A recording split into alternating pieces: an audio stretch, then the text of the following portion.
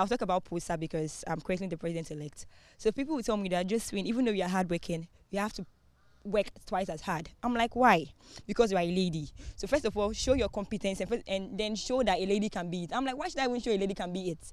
Because this portfolio, nothing in the constitution, in our constitution says that only male can be president. I was wondering why I'm being told that work twice as hard to show your competence and show that a lady can occupy this portfolio. So for me, I felt that my hard work, so I had to really like go all out, do whatever I could do, like do my campaign well, help students, just because I'm a lady and I want to be accepted into this. So it's really challenging, and it's really challenging. Just that I'm so glad that it's paved through, and I was finally elected as the president, despite my gender.